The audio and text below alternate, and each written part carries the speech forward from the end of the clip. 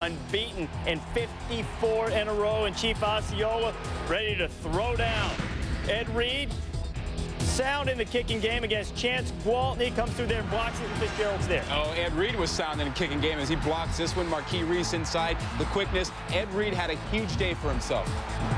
Okay, you see where this pressure is going to come from, and Miami had almost gotten the first punt, and Gwaltney helps him out by bobbling the snap, and Miami taking advantage quickly. Chris Ricks working, and here's Reed again with the pick. Yeah, you know, you go through the tip drill, and sometimes it works, sometimes it doesn't. Reed was a magnet to the ball today. He came up with a couple of picks, had a huge day. 3 tackles, couple interceptions, and he blocked the kick. Ed Reed playing like an All-American.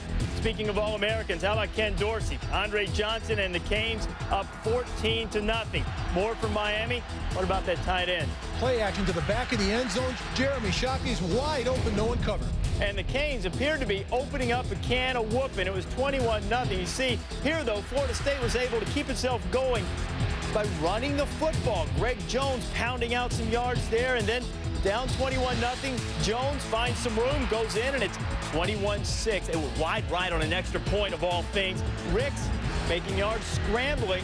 FSU offense, 140 yards on the ground. Yeah, didn't think they could run the ball against Miami, but they were able to do it because Ricks moved the ball outside, and they worked the left side of the offense. 21-13 at the half. The difference, the O-line of the Canes, Mark. The tackles, Joaquin Gonzalez and Brian McKinney, the 2 big guys on the outside, were able to open up the pocket for quarterback Ken Dorsey.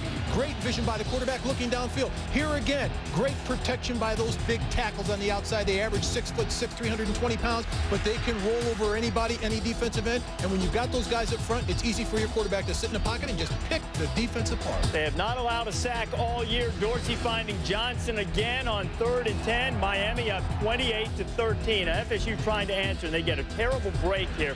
Ricks, arm appeared to be going forward, but Jonathan Vilma's heads up, no whistle, picks it up and scores. And Miami just really acting very aggressively, moving with the ball. Florida State hesitated a little bit, but it was a bad call. I thought his arm was moving forward. I don't think there's any question if they missed that one, probably wouldn't have made much of a difference. Willis McGahee, the fine freshman, crashing through Seminoles, going into the house in Miami. Miami blisters Florida State, and all streaks as far as home winning, home unbeaten are over for the Seminoles. 49-27. Dorsey, numbers were fine. Actually, Florida State outgained Miami on the day, but Miami won.